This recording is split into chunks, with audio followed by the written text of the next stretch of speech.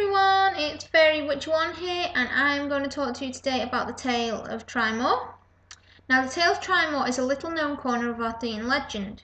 Tryamour was a beautiful fairy maid who met and fell in love with Lunafall, a knight of King Arthur's Round Table. Her name means test of love. Tryamour and Lunafall made an agreement that she would appear at his request on the condition that he would summon her only when he was entirely alone, and would never speak of her and their great love for one another to anyone else. They went on in this way for quite a while happily, until the handsome Lunafall caught the Queen's eye.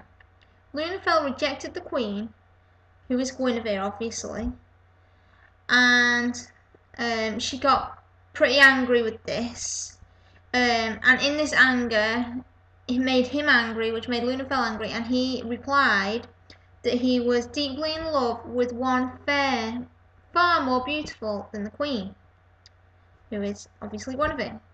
In this brief loss of temper, Lunafall had not only caused deep offence to his Queen, but broken his promise to his true love, tryamour. In revenge for this insult, Guinevere arranged to have Lunafall put on trial, and when he told his tale, he was condemned to produce his fairy lover within 1 year or be put to death. However, tryamour would no longer appear at Lunafall's summon, for he had broken his promise. When the year was up, Lunafall stood in the courtyard of Camelot, bravely awaiting his fate. Just then a strange mist descended. Now through the mist came tryamour, her long hair flying out behind her as she galloped up on an exquisite white unicorn. His honour was then restored, and Lunafall mounted up behind tryamour, and the two lovers rode off to the other world of Avalon, where they lived happily ever after. Now, to go along with this little tale, which I was reading pretty badly, I have the Test of Love spell. Now, just as Lunafall and tryamour's love was tested by outside influences, Guinevere being one of the main ones, so most couples eventually have to endure some form of test. Now, this is true, most couples do go through that period where their love is tested, in which the strength of their love is put on trial. So basically, I think any of you out there that have been in a relationship or are in a relationship will know what I'm talking about when I say you've been tested, your love's been tested.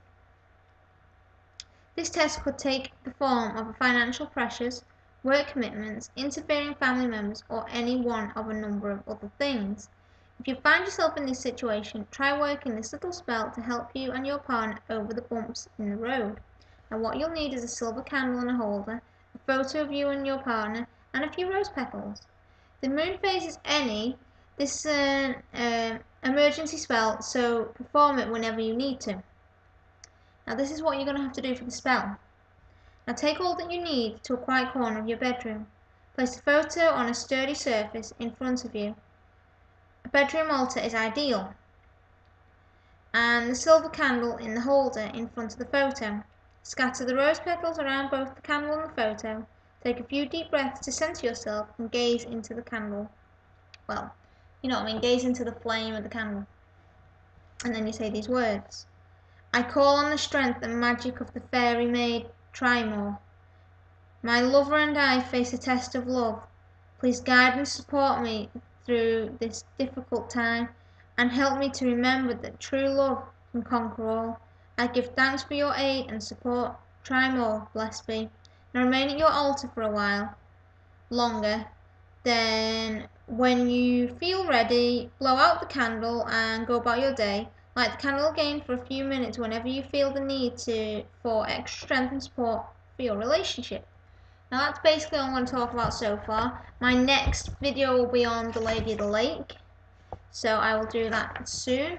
Hope you've enjoyed this video, and leave any comments you want to, and blessed be everybody.